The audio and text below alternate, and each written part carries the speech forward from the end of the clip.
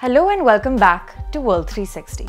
On Monday, the European Union said that it would begin reviewing membership applications by Ukraine and two other former Soviet states.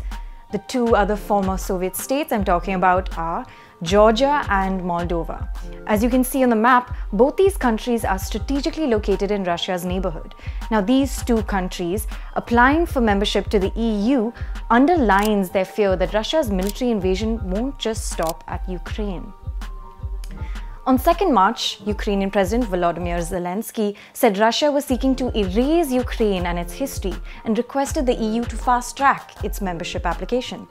Ursula von der Leyen, the European Commission President, has gone on record to say that Ukraine was one of us and we want them in the EU. Now, applying to the EU is a long process that takes years, but Ukraine has applied under a new special procedure that could fast-track this process. By joining the EU, Ukraine is riding on the hope that this would secure its borders with Russia.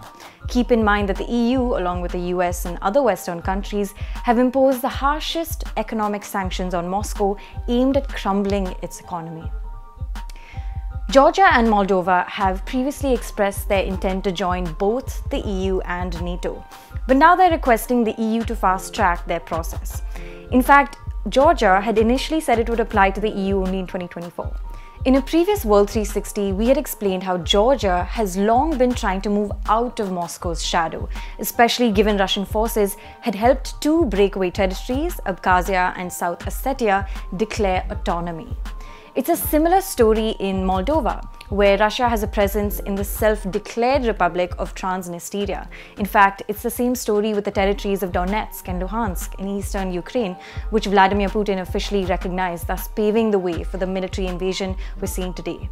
So all in all, Abkhazia and South Ossetia, Transnistria, Donetsk and Luhansk are all technically separatist regions, but Russia has played a role in trying to help them become breakaway territories. That's probably what's making Georgia and Moldova so anxious to speed up their EU applications.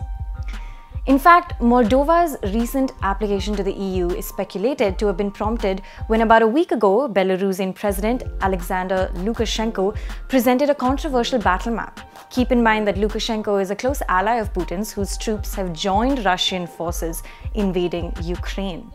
Now, in this battle map, it appeared that Belarusian forces would make an incursion into Transnistria.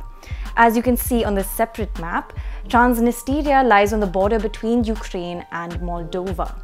Let's for a second look at just how many EU members or even candidates there are in Russia's eastern backyard. As you can see, it's an overwhelming majority of countries in this region. Then, of course, you have Bosnia, Serbia, and other countries in that little nook who are either EU candidates or recognized as potential candidates. Moldova and Georgia will now add to this list. Now, let's take a look at how many former Soviet states are EU members. The three Baltic states are EU members already: Latvia, Lithuania, and Estonia. But with Moldova, Ukraine, and Georgia's requests, the number may shift. From just 3 out of 15 former Soviet states, there are now 6 out of 15 former Soviet states with an EU spotlight on them.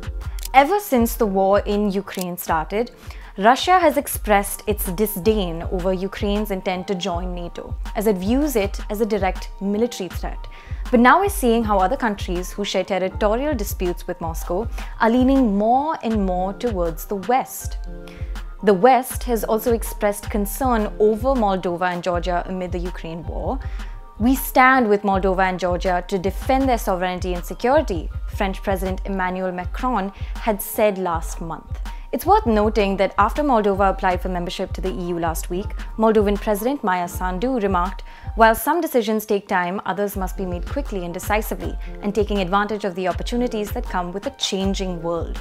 The world certainly is changing, but these countries are also trying to find their footing amidst the crisis. For example, while the Georgian government wants to join the EU, it had also previously announced that it would not join international voices calling for sanctions against Russia.